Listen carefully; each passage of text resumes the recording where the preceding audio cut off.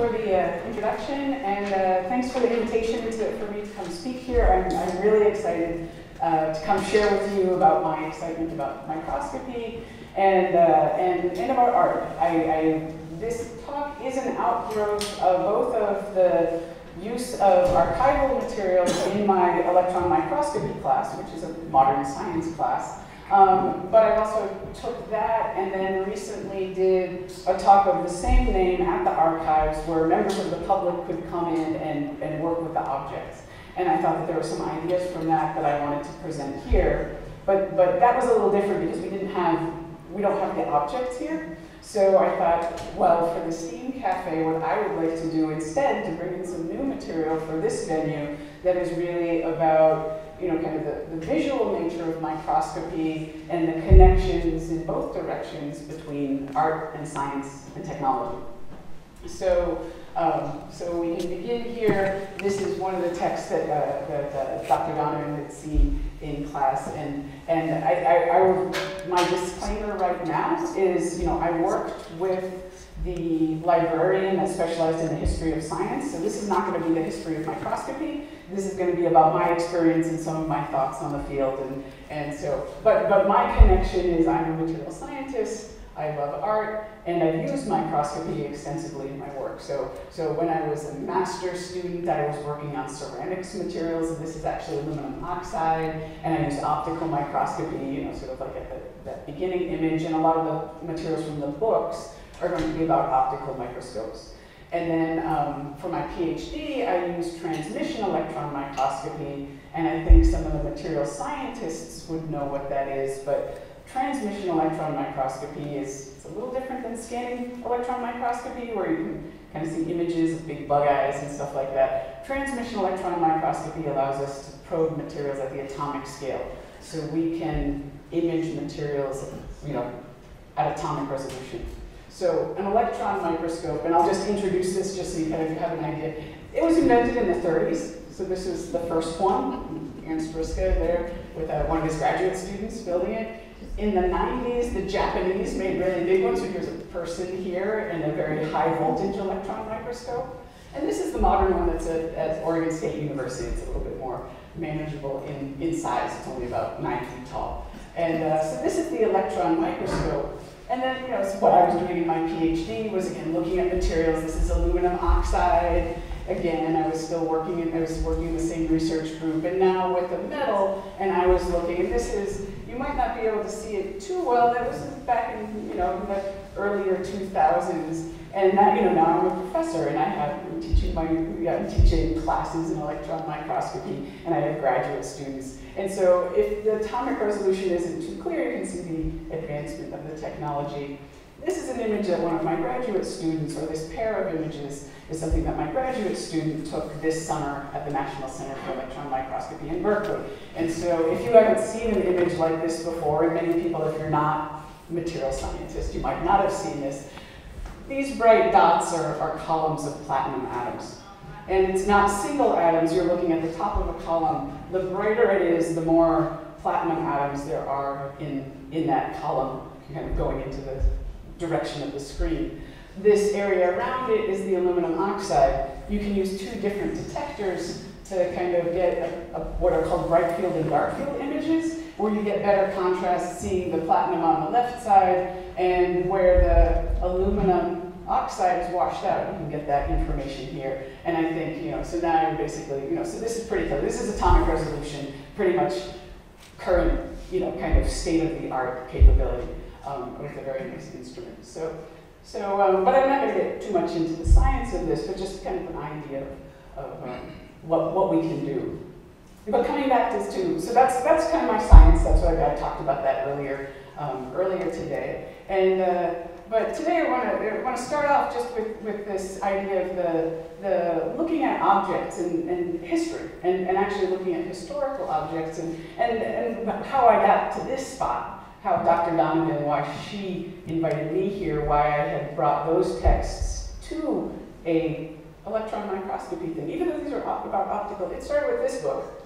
So this is Micrographia. It was printed in 1665 by Robert Hooke for material scientists, same Robert Hooke from Hooke's Law. And so, so that Robert Hooke, he was a polymath, made contributions to astronomy, was an architect, did microscopy, material science, solid state physics, and biology. And so I saw this when I was an art history student, and I took a class on, I was at the big state school. I was at the University of Massachusetts at Amherst. But we could take classes, there was a little consortium, and so the small private school, Smith College, had a very good special collection in their library, and they had a lot of rare books. And so this is one of the books that they had, first edition, and I saw it when I took a class as an art history student on early printed books. And so it wasn't specifically science books, but they brought out all these early examples from the late 1500s and the 1600s. It was really cool. And the professor that was teaching the course brought this out, and I think I was really impressed when you fold, there are these fold-out pages. The manuscript is maybe this big, and then you fold out, this is a fold-out leaf of an etching, and it's about this big. And it was beautiful. It kind of captures the imagination. And so, so I decided that I was always interested in art and science. So I'm a material scientist now. So I decided to do my term paper in that class on the books that they had in their collection on the history of science. So that included this book, and then it also included other books. And I don't remember the names of the other books, but there was one freaky one that was really old from the late 1500s, and it had a lot of stuff about frogs coming from mud, and all kinds of different creatures coming from pond water, and where all kinds of origins of life, which is kind of formally called spontaneous generation. The idea that you can have life coming out of inanimate objects, maggots coming out of raw, old meat and stuff like that, because they couldn't see that there were eggs in there. They couldn't see that maggots come from flies and that frogs come from other frogs, not from mud. So this is kind of the point.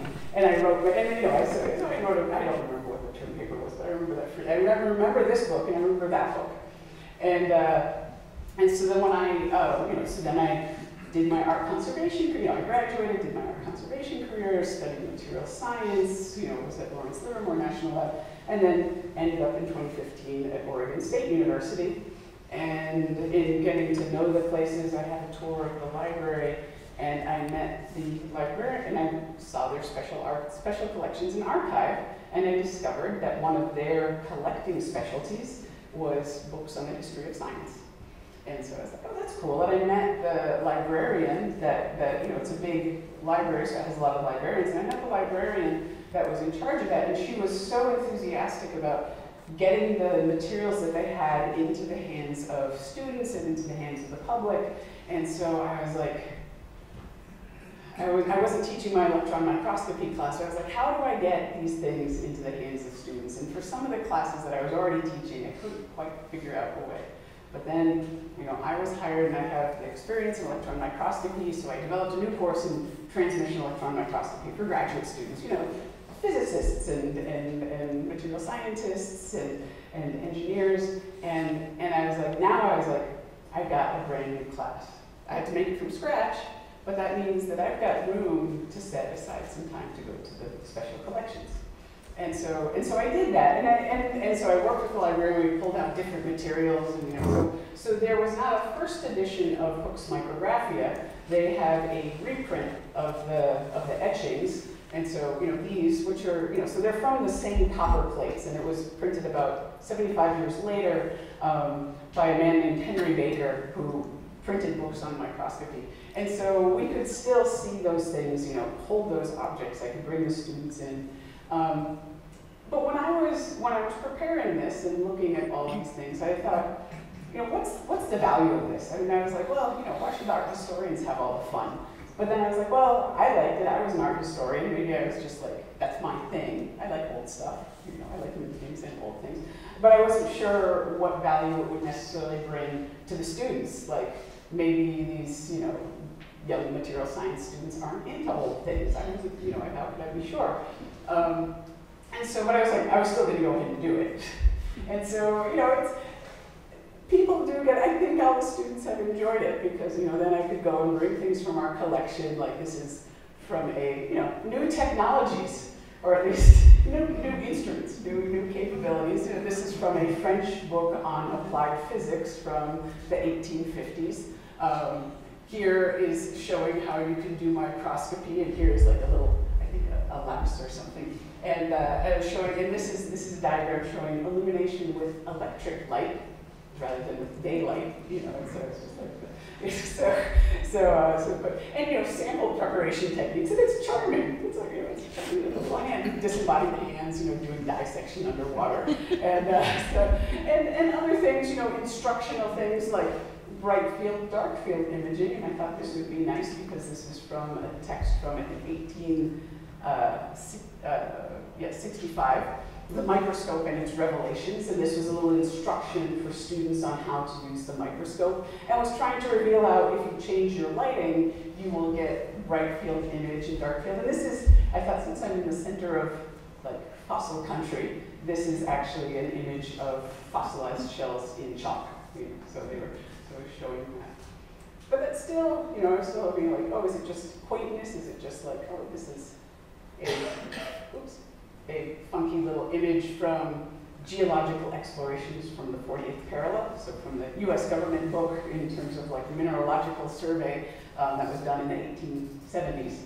And I was going through these, and I think everyone enjoyed it, but as I was going through the materials, I came across this book, by Henry Baker, the one that actually did the reprint of Hope's book on micrographia with the big flea and stuff. And again, more quaint things. The animalcules in the teeth. So they used to call small microbes animalcules. And it's a little horrifying. It's kind of, I was like, man, I hope it's not this one. It actually ends up, it's figure 1. It's just like, just like a little dot, maybe horrible in its own way. And so it's just seeing this little book. And I paged further through this book. So this is also, they're using things like this. The title of this is The Microscope Made Easy. It's almost like the equivalent of, you know, like coding for dummies and stuff like that. You know? So The Microscope Made Easy, you know, from the or actually this is from 1743. So, but then I came across this page, and it is chapter 15 on caution in viewing objects. And it's the second paragraph. And it said, when you employ the microscope, shake off all prejudice, nor harbor any favored opinions. For if you do, 'tis not unlikely that fancy will betray you into error and make you think you see what you would wish to see. Remember, the truth alone is the matter you will search after, and if you've been mistaken, let not vanity seduce you to persist in your mistake. And as in my process, I was just like, this is, like, I was like, I bring the students in, I'm like, this is required reading. It is required reading for any microscopist when you're doing your science and you're trying to get information, and then suddenly you're at the microscope and you're looking at this tiny little area, and you're kind of looking for something. Like you go there and you want to find something. And it's such an easy pitfall. And it's not just with microscopy. Then I thought, I was like, all my students have to read this. This is like, you can come, you can look at any of the books, you can stay for 5 minutes, and then you can leave if you want, or when we visit the archive, but you gotta read this. And actually my students, my graduate students find this useful, because they're like, oh yeah, that happens. And then I was like, man, it's good for any scientist, and I think it's probably just good in general to kind of reflect on the limits of our knowledge. And so this became kind of my motivation for bringing this in.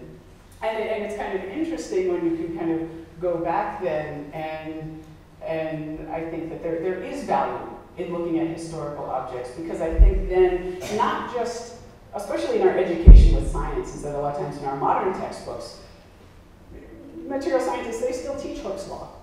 You know, it's still used. And Hooke, you know, he did stuff with crystallography. He looked at snowflakes. So this is going back to Robert Hooke's micrographia. And actually even was like looking a little bit at crystal. There was no atomic theory, but just thinking about packing it, coming up with, you know, how do you get these crystal structures. And he gave us the word for cells. So he looked at pork, and he saw cells, and he named them cells for a monk's cell because they were empty. And he saw them, and they were empty. He didn't realize that there was stuff in there, and so he thought that they were kind of sterile. And he actually kind of explained life. He actually believed in spontaneous generation. So he believed in something that we now know is completely bogus. And even at the time there were scientists doing that. He made all these contributions, and you can't fault him necessarily. He made lots of contributions, but it's just he was limited in terms of the current thinking of his time, and one person can't do everything. And so he made his contributions, but still limited by his time. And so that gives us an opportunity that we're doing science, and when we do it, we are exploring the unknown. And we have to keep in mind that we don't necessarily know what our limits are. We're kind of exploring, we're trying to find this edge. And so it's something that all you can do is make your best effort in kind of dealing with that. Like, what are our prejudices? It becomes hard when you don't have an outside view. I think looking at these historical objects, and not looking at a modern textbook that has cleaned up the story, but looking at the objects, like some science is made by people, and dealing with the problems of the time, and limited by their times. And I feel like kind of handling these objects can kind of really bring it home. So, so this is the kind of the historical part, but I still want to talk about some of the pitfalls of microscopy because we still have them, and in fact, I think they're even worse now, because the flea and everything is on a scale that we understand. It's kind of like this is a picture, not a microscopic image, but kind of an amusing little picture, but it's from an electron microscopy textbook. It is from Williams and Carter Transmission Electron Microscopy. And, what is this a picture of? Two rhinos. Two rhinos, obviously two rhinos. And you're thinking, but really what's the real information that you have on this? I mean, in terms of the raw information are intensities of light. This is bright, this is bright, this is dark, it's a shadow. In terms of if I don't want to bring my prejudices to something, you can interpret this image because you've already got a lot of the information. Even if you've never seen a rhinoceros, you've seen other mammals. You might have even seen a two-headed calf in a museum. I've seen the skeleton of a two-headed calf. The heads are on one end. You never have them on the two ends. So you see this, you don't even have to see the little toes here. That's unnecessary. You have a lot of experience that you're bringing to it, and you could call it prejudice, but you could call it also just the information that you need to have in order to interpret what is simply a two-dimensional ray of bright and dark. And I understand the shadow. I understand from my experience that there's sunlight on the back of a rhinoceros, all of those things. But our technology has advanced, so an image like this, or even in some of the optical microscopy, you can still be fooled. They were still worried about that in the 1700s, about being fooled when you're looking through the microscope. But it's even worse now because this is the other part of the figure in the textbook of an atomic resolution image of aluminum. Now, the thing is, I've held aluminum, but when the information here is like, well, where are the atoms? Are they where it's white? Are they where it's dark? Is that a hole? Is there something there? And even if I've held aluminum, I've never experienced it. My experience isn't on the scale of centimeters. I have no sense, daily sense of something that's on the order of a 10 billionth of a meter. And so then there's no choice. Even with the rhinoceros, you have to bring knowledge to that image in order to be able to interpret it. And in terms of we have to bring our knowledge, and we just hope that when it becomes very far from our daily experience, that our interpretation isn't far off. And I feel like this is not just a problem in, actually this, and I feel like it's not just a problem in microscopy, and so now my graduate student, she's got me as an advisor, and now she has to start interpreting her images, and I'm like, what I want is the atomic structure. right here, kind of right at that interface, and kind of relate that to our understanding of the bonding between the metal and the oxide. And we work with collaborators using, kind of our best computational methods to calculate what we think the bonding should be. And now we have to bring that. So that is our current problem. But this is not just a problem with microscopy. I think it's a problem with all kinds of experimental methods where we're pushing techniques and even computational methods of dealing with data that it becomes so far from our day-to-day activities that we have to find a way. And part of it is, I suppose, the process of scientists looking at each other's work. But you can turn the microscope around and make it a telescope. And then you think, I don't know if people had seen this image that came out in April of the image of a black hole, which again is sort of collected from telescopes all over the world. And then sophisticated techniques used to basically integrate that data into something coherent. And so there's a lot of interpretation on that. So those are my reflections on kind of the dangers in microscopy, and maybe how looking at historical objects can both give you perspective on science as a process done by human beings, and flawed as we are, and also what our tools, the range our tools can give us that really extend our range of what we can experience, which is also has pitfalls on its own. So at this point, I wanted to take a turn. If there are, unless I can take some questions on this, but I wanted to take a turn on the concept of just the integration of art and how does art fit on into this. One could say that some of those objects, some of those etchings, were was artistic in themselves. There was probably an artist. Robert Hooke probably did not do those etchings himself. There was probably a drawing produced that went to a professional printmaker who did that would have been a normal mode of work at that time. But I wanted to kind of just bring the conversation so that we would have different points where we could talk about art. So I like art a lot. I studied art history. I did art conservation for a while, and so this was the optical microscopy. And sometimes doing measurements of the spacing between those pores, I love material science. Even that could be a little bit dull. But sometimes it was nice because in the same samples, at the edges, sometimes you would see things that would look like this if you changed to a different imaging mode, and you would see that now the pores are light and the interference colors and making them orange, and so you can kind of see cool things. And I would say for me this is no longer science. I'm using the microscope. But for me, it was aesthetically pleasing, and it kind of kept me going sometimes. Just take a little break from the sciencing and kind of look at these objects.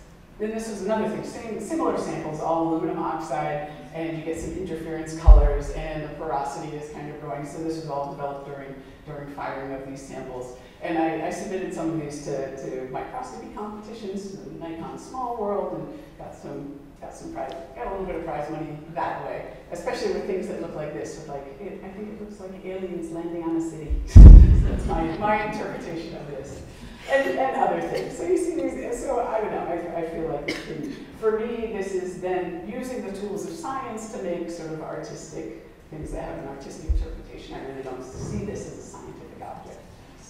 And same thing, my microscopy science, and then you can see kind of this is kind of cool at a lower magnification. You can sort of see fun things. And again, the things that look like other things, like this one, I see as like a cliff at night with a starry sky. And so we have these things. And so I just wanted to finish up. The field of art and science and places where there are lots of people working in this overlapped area. And so I thought I wanted to not just talk about what I did, but taking examples, I thought I wanted to talk about two other people that I know. I figured I'll kind of limit the range. One of them is a scientist that makes art. So this is Jerry Bartholomew. She is the head of the microbiology department at Oregon State University. She studies fish and fish pathology, viruses, and other infections in fish and things like this.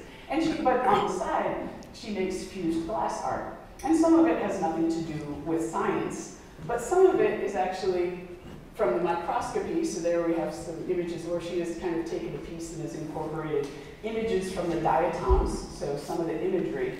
A little bit different, sort of starting to pull it into like an actual art object. I feel like with my microscopic images, I use the same camera as what I did, where she is taking the images that she has seen and kind of injecting them, kind of inspired by her science. And then, this is the piece that I got, where she was actually using the fused glass and then actually incorporating objects from the lab that she was kind of inspired by their, just day-to-day working with it. And some of them are old things from her lab, like an old glass vial.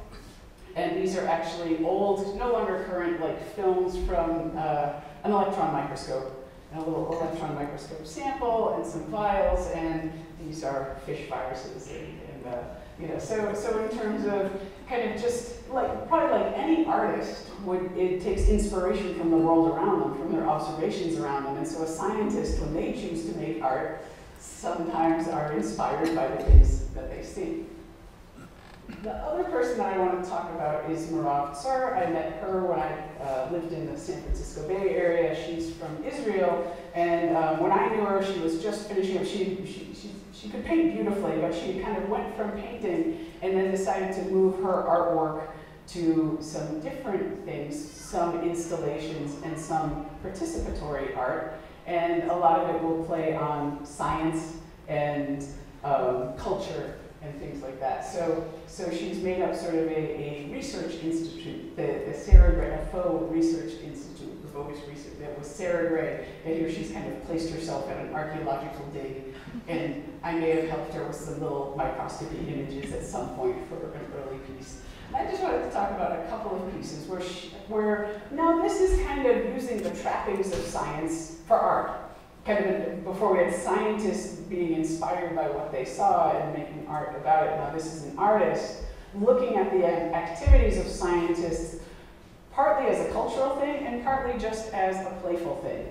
So she would use, so this was actually an installation that she had in Wichita where she had a small microscope with a computer and a screen, and the whole idea is she wanted people, she had a lab notebook out, and people were to come in and draw what they saw. They could use any of the samples and they could take notes. And part of it, there's a little play in it because she was kind of inciting people to do things that were unscientific. And I see this as it's just fun. It's fun. And I think the scope of art can be a lot broader than science sometimes. Scientists have fun, but kind of strip a lot of it out when you're writing a journal paper. Whereas whereas artists will make observations about the world and interpret them, but the presentation could be very different. And so in this, you might not be able to read it, but the sample had been textile from Utopia, or this had been alien dandruff. And so these were just household objects. And people, so she was kind of inviting people to put in a little bit to play. And there was another piece that was in Oakland, and I had actually participated in this, so it didn't involve microscopy.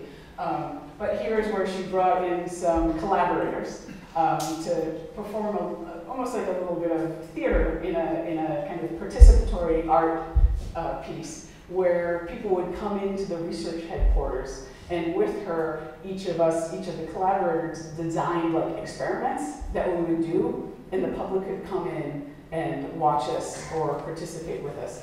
And so the woman here, Penny Jennings, she had designed this where people would look at, she had created an elaborate classification for periods, printed periods on paper. And she had made a classification system because they all look kind of, when you look at it, they're transformed when you look at them through a microscope because the ink goes on the paper fibers differently. So she did this, and then people could come in and look through the microscope and start drawing what they saw. And actually there it was kind of encouraged in this kind of little theory, kind of participatory art piece for them to they were kind of encouraged to add some emotional content, which kind of becomes a little bit inappropriate, but it's fun, it's good, but it's kind of but you have the microscope as this thing that's kind of signifying science, And also that's changing your view of an everyday object, of like the periods, because now we've got the whole household classification of like loofah, sponge, mitten. It's just kind of absurd but fun, and it's not bad for people to have fun. Anyway, so these are sort of my collections of thought of microscopy, history, objects, art, science, and so everything that can ensue from that. So I just want to thank Jerry Bartholomew and Maram Soor for kind of agreeing to let me highlight their work. I talked to both of them about this, and they were quite enthusiastic at the idea of kind of something like this. And also Dr. Ann Beatty, she is the librarian that specializes in the history of science at Oregon State University, and I worked with her. She was so helpful in finding things within the collections that would be appropriate for use in my TEM class and in my and in my public lecture. And so I'm going to end here with another one of my images, and we can. I would love to start not necessarily take questions, but maybe have a conversation. Does anybody have any questions for Dr. Santala? Thank you. What was the publication about with that quote about wishful thinking? Oh, that was The Microscope Made Easy by Henry Baker. And I can give you afterwards. I can give you all the bibliographic information if you'd like. Thank you. Anybody else? Questions? No? Well, I have a question. Sorry. Well, I'll just speak loudly. What's your favorite micrograph that you've ever taken? Was it because it looked artistic, or was it because it was so difficult to take? There was so much that went into it on the science side to actually make it happen. All those things that I, in my technical talk earlier with the dynamic TEM, those experiments were so hard, but those aren't my favorite micrographs. My favorite in terms of, if I look at a favorite, it's the ones that, for me, are aesthetically pleasing. Like, the science for me is satisfactory when the information comes and that all gets integrated together, but I'm a very visual person, and so, for me, when I think of favorite micrograph, it's the ones that are pretty much lacking in scientific content. But I enjoy the science. It's a different thing, but my favorite image is going to be the aesthetic one.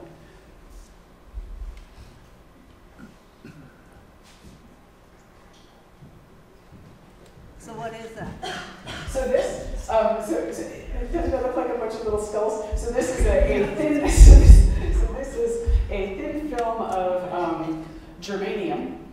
So a semiconductor, and my intention was when the thin film had originally been amorphous, so it was like a glass, it was disordered, and this was an instrument that is built at Lawrence Livermore National Lab.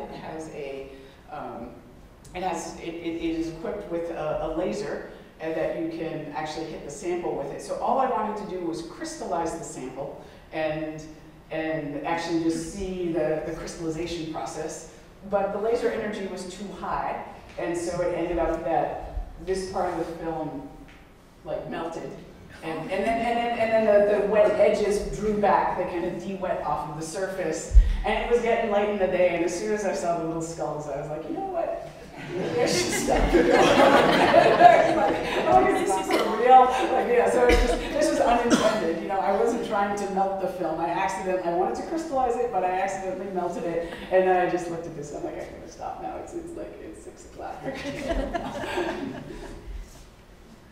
When you look through a microscope, do you still get that thrill of discovery? I work with children, and they always get so excited when they get to look through the scope and see something.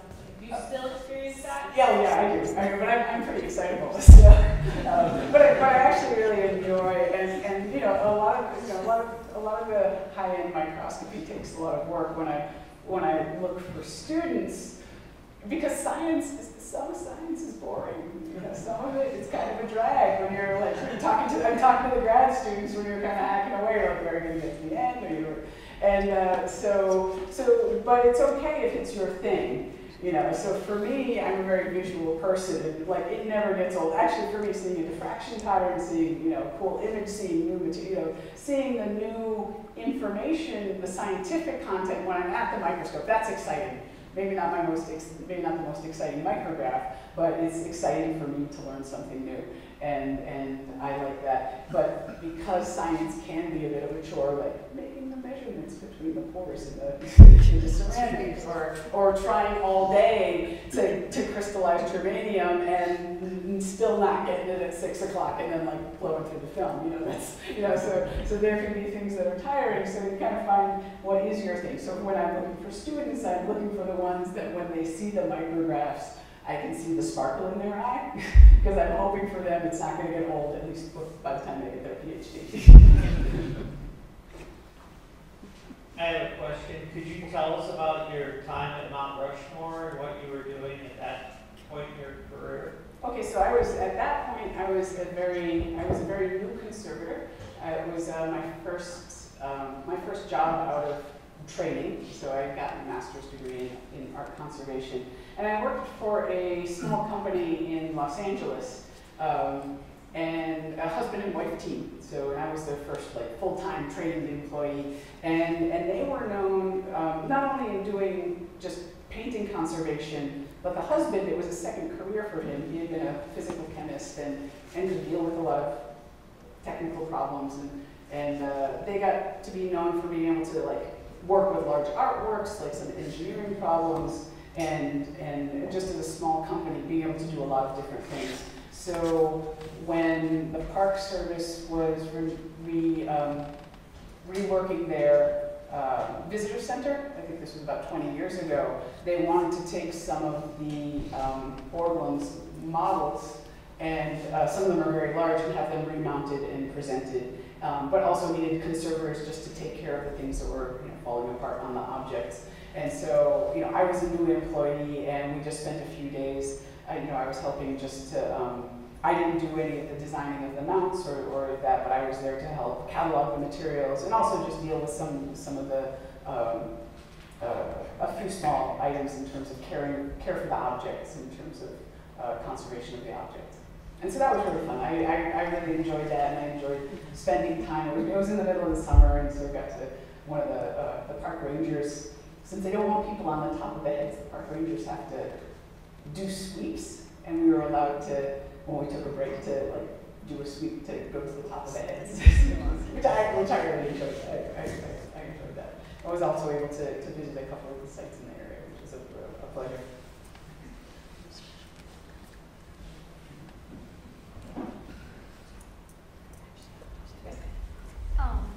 As we continue to pursue like our very science-based careers, how do you balance the pursuit of science with the pursuit of artistry?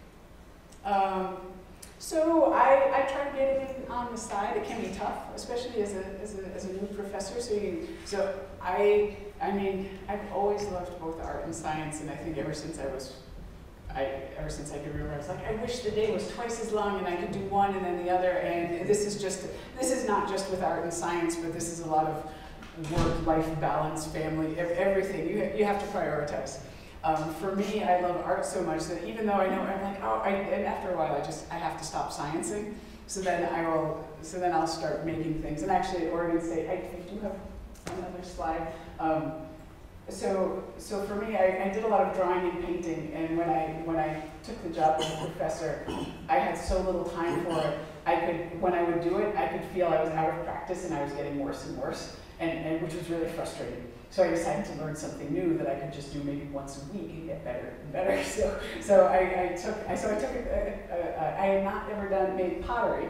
So I took a class, and there I figured I'm going from knowing nothing, like if I could make a pot. And so I did that a couple of years ago, and now I've made a bunch of things. So I go in and I make stuff, and these have nothing to do with science. This is just like I go in.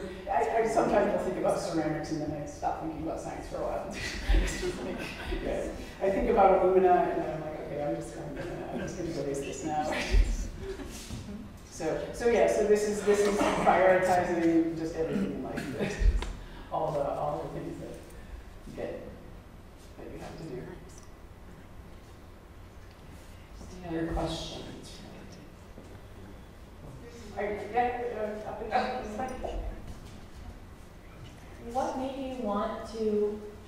career from, was it art history?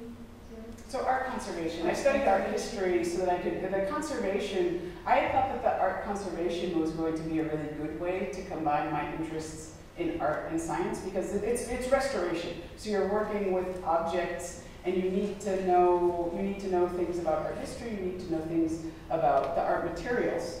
Because if you're trying to preserve the materials, you have to understand what things are made out of and you have to use appropriate materials. But I guess, so I've always been interested in both, and I thought that that would be a good way of combining the two. But after a few years of working, I realized that, man, I loved working with art every day, and I learned so much about art by working with art that had been produced out of all different periods, you know, in Austria and Los Angeles, and you know, working with the maquettes in terms of like the artist and learning about how he made his, you know, models that became the models for Mount Rushmore. All of that was really interesting, but I realized that I learned about materials and I realized that my interest in the science of materials, that I wasn't really satisfied with that anymore, that I kind of topped out in what I needed to know because a lot of things are made out of the same materials. And so I wanted to go deeper. And I thought, and also for the art, I wasn't doing my own creative thing. You kind of have to suppress my own creative thing when you're working on somebody else's art, to really just serving that. So while that was satisfying and that I thought it was incredibly valuable, like I think the preservation of cultural heritage is very valuable, I realized I couldn't keep on doing it for 30 years. And I was like, I gotta go deeper into one or the other, but I love both. And I thought, there is no chance that I'm gonna do science in my garage. Like, in this day and age, you need infrastructure, and you need the community. I need the community. I'm not that brilliant. I'm not that brilliant. And even the stories about people starting businesses in their garage, usually they had some connection to larger industry and things like that beforehand. So I just decided that, and it was scary at the beginning, but I was like, I think I'm going to try materials. I'm going to try it, and then I just did it, and I loved it. So it was simply taking the interests that I had all along and changing the focus to kind of satisfy what I realized I needed from my professional work. And I just wish I had more hours in the day to make like other stuff. More questions? Okay, well, that seems to be it, I think. Can we get another round of applause for Dr. Santala?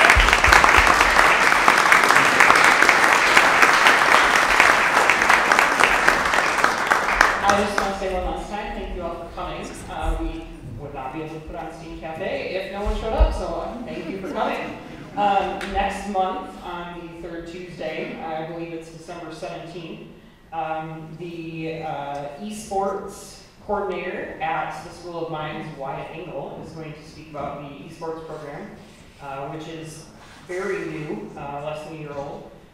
So if you want to find out more about the growing field of esports and how it relates to computer science and computer programming and athletics, please come on December 17th at 6 p.m. All right, thank you. Enjoy your evening.